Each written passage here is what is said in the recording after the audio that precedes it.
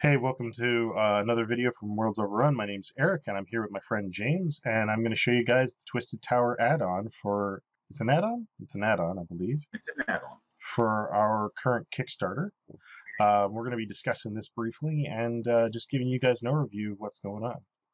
So, yeah, this is going to be a file that I'm working on. This is there's going to be three variants. Right now you're seeing the double stair variant attached to a 100mm base. This is a 100mm base tile. They would be if you had to put your screen up. Oh, my... no, I'm recording. I'm recording my screen. So there you go. So there you go, smart ass. I'm actually recording my screen, and James couldn't see what I was doing, so now he can see what I'm doing. So yeah, this is a two-story section. So I'm going to show you the other variants here, but before I do that, I want to show you how playable this is. So we've got some figures from our friends over at Printable Scenery. Matt made this guy, who we usually refer to as Sid. He's a 30mm. He's a 30mm base character, and we've got him set up on these staircases so you guys can see him. I'll turn them on. I'll give them some color. There you go. So we're showing them on the steps, and you can see how the clearances are.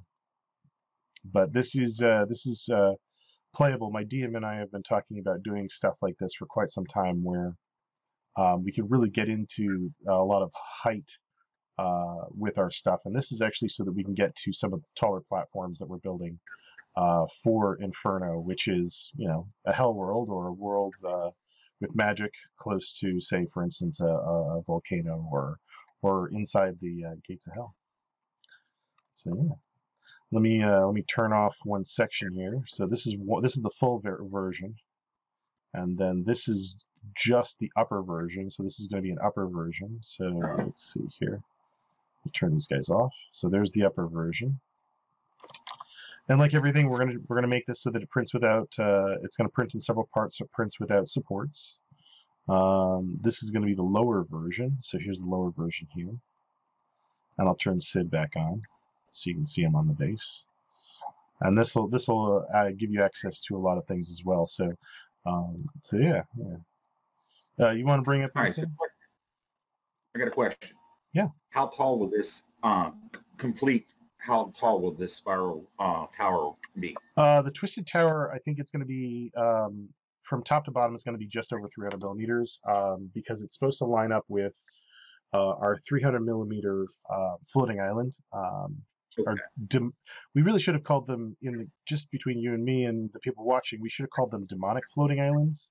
This is the demonic floating island, which is still in the works, and so it's from the top of the floating island to the open lock tile. Then I say the top, I mean the play surface, is 300mm, and this guy is just over that, because when I was talking to my DM, we had this idea that, you know, these floating islands would be floating and bobbing up and down, and you'd have just a little bit of a jump down to get onto this play platform, which can hold up to, I think we said that you could jam roughly 3 squads in there, or have 2 squads going up against a boss type character.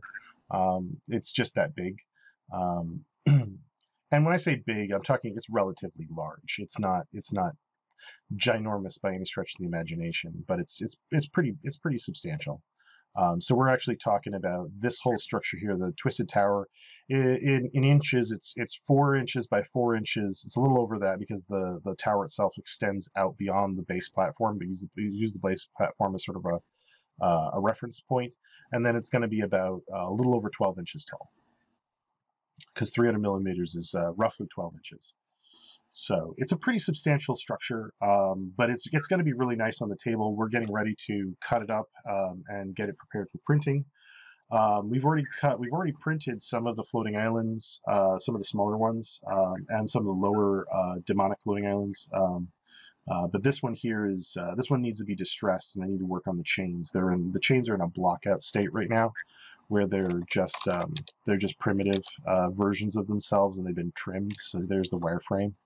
And we use we let a little things like overlap help us with making the chains more printable.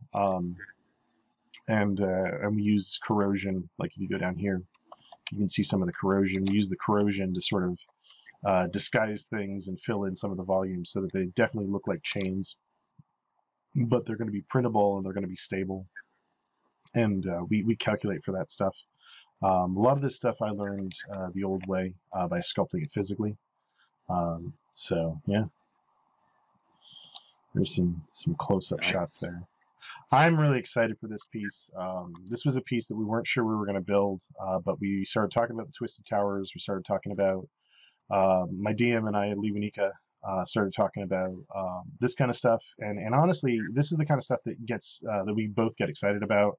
My team and I are really excited to make these things, and more so to play with them. James and Mike have been talking to me about this for a while, and we've been talking about what the play space is and how the playable nature of this space is, because if you're playing this like with 40K figures versus D&D figures, cover is going to make a big role in this, and there's a lot of cover in this space, and depending on if you print the full version versus the segmented version, you can get a lot of control for the narrative.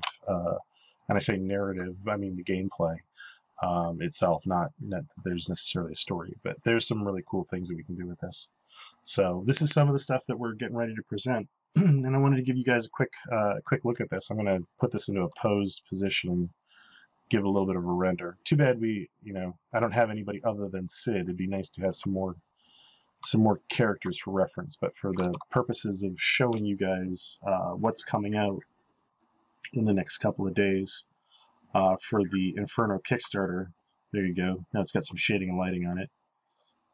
This is the Twisted Tower staircase. We just call it the Twisted Tower, but it's a Twisted Tower, but it's stairs so that you can get up to the upper levels. But yeah. I'd like to make sure everyone stays confused. Absolutely.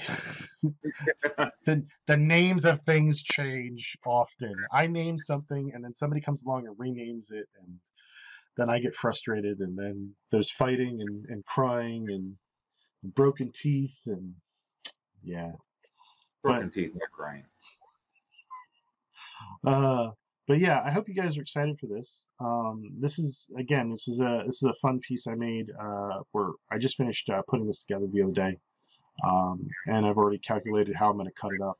We've been talking about that because James and I talk about that a lot. Because we want to make everything as supportless as possible. Sometimes we'll put in some manual supports, or I'll put in this manual supports. That way, when you guys get it, you just throw it on the bed, press the print button, and have a part in under a day, and be ready to put it on the table. So yeah, there you go. Anyway, thanks for watching. If you guys have any questions, feel free to check out the Kickstarter or message us over at Worlds Overrun on Facebook.